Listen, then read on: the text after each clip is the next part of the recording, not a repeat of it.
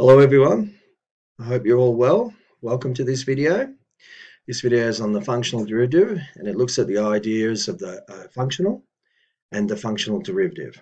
Now it's going to use an example to explain both concepts and then shows how they apply when interpreting the result of the variation of the Einstein-Hilbert action when deriving the gravitational field equations in vacuo. So let's make a start on that. Just move that here. Now, this derivation here is covered in a series on the variational approach to general relativity, and I've just taken it straight from there, so have a look at that. What I just want to do, though, is to get at the idea in this video of a functional and of this object here, which is the functional derivative. So we can derive the Einstein field equation in vacuo by setting the variation of the Einstein-Hilbert action with respect to the metric to 0, so that we end up with, in that video, with this, from which we found that this object is equal to this, which is equal to 0, because it's the extremal case. The variation of the action is set to 0. And then this object here, a functional derivative, has this sort of form using the deltas. Okay, so first let's have a look at what a function is briefly, and then we'll go to the functional derivative. So the functional derivative is a concept that arises in the context of functional analysis and variational calculus.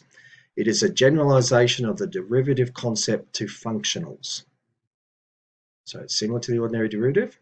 It's generalizing that now to functionals, which are mappings from a space of functions to the real numbers. So a functional is just a mapping from a space of functions to the real numbers, just like a function is a mapping from real numbers to real numbers. This one is a mapping from the space of functions to real numbers. Okay, so what is a functional? A functional is a mapping that takes a function as its input and returns a real number. For example, consider a functional j of y that depends on a function y of x. So j of y is defined thus, all right, where this f is some function of x, y of x, y dash of x. So f is some given function of x, y of x, and the derivative y dash of x. And the functional is then the integral a to b of this, right, which will return a number, as you can imagine. We're integrating over these terminals here with respect to x. This is a function of functions of x. Okay, let's just move that a bit out of the way here. Now, the functional derivative. So the functional derivative j of y with respect to y of x is a measure of how j changes when the function y of x is varied.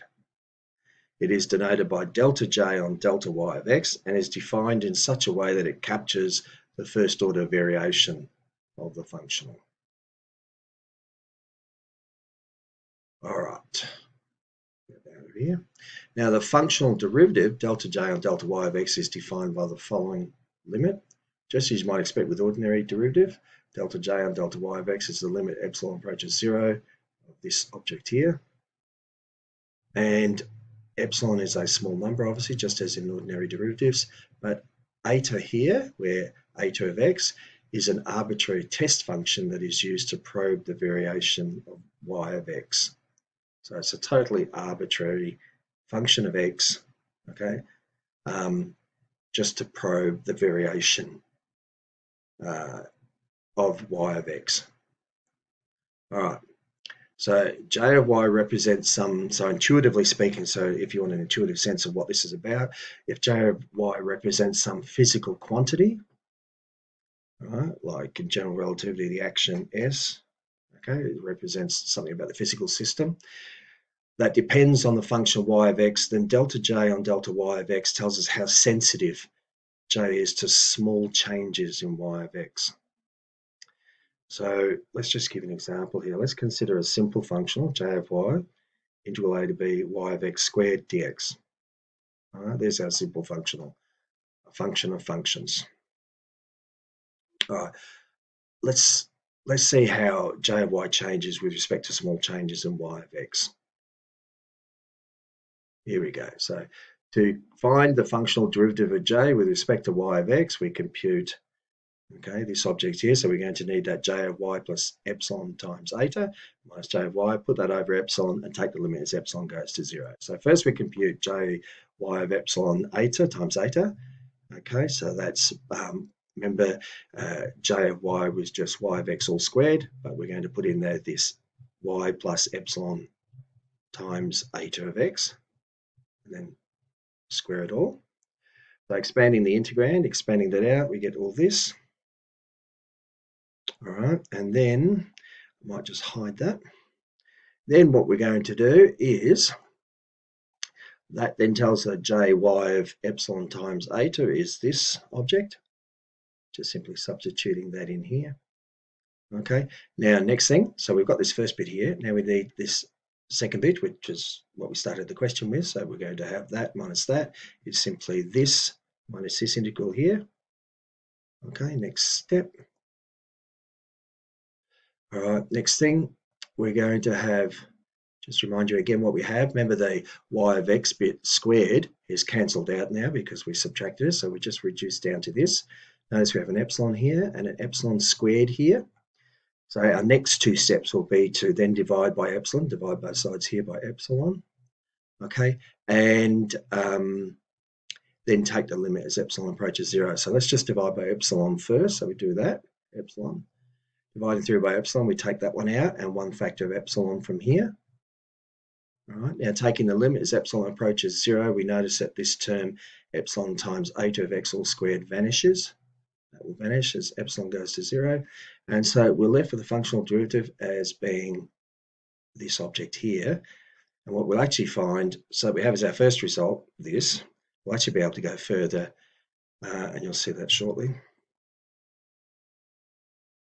All right, before we do that, just notice also, just coming from a slightly different direction, that the variation of j is, delta j is this minus this, okay, which is this object here we've already found, which for small epsilon, we can ignore the epsilon squared term, because if epsilon is very small, then epsilon squared will be very much smaller again. All right, we're talking about terms well less than epsilon, well less than 1. So delta j becomes approximately this object here. Now, but the definition of the variation of j is delta j is this. It involves the functional derivatives times this eta of x dx. Okay, so from this result and the one on the previous slide, we see that the functional derivative here must be this bit, this 2y of x. Okay, just remember, notice the variation of j is this, which leads us here and here. And then we can equate this bit must be this bit because we found this bit earlier on, okay, on the previous slide. All right, let's go on now. All right, so the variation delta j of the functional j is a small change in j resulting from a small change in the function y of x. If we vary the function y of x by a small amount, eta of x, then the variation of j is denoted by delta j. Put that there. All right, now the functional derivative of delta j on delta y of x tells us how the functional j of y changes in response to small variations in the function y of x. Now it generalizes, that's the functional derivative, the concept of derivative to functionals, playing a crucial role in variational calculus and fields like physics, where action functions are used to derive equations of motion through the principle of least action. Which brings us now back from earlier, from the derivation of the Einstein field equations in vacuo, by varying the action for the gravitational part. We got this bit. The matter part is separate. There's another action for that, which you can see the videos that I've done on that, or the video I've done on that. Okay, and so that this object here we can now see by definitions is equal to this. And that tells us straight away that the functional derivative, this part here, is equated with this bit here. All right, so let's have a look. We'll just go over. Here we are. And so we have 1 on the square root minus g, we started with earlier on, is this in vacuo, which set was all, as we discovered, equal to 0. So the action S is a function of the metric here and the inverse metric. All right, and by varying that inverse metric by a little bit, we're not, because this is equal to 0, it's the the action is not sensitive. S is not sensitive to small changes in here. It's quite around here. You're going to get around for small variations in the metric. You're going to result in these will be your field equations, all right? It's not very sensitive because it's equal to 0. So delta S on delta G mu nu tells us how sensitive S is to small changes in G mu nu in the inverse metric or metric, because the inverse is related to the metric. All right, that's it. I hope that's helpful. Thank you everyone for watching, and I'll see you in the next video.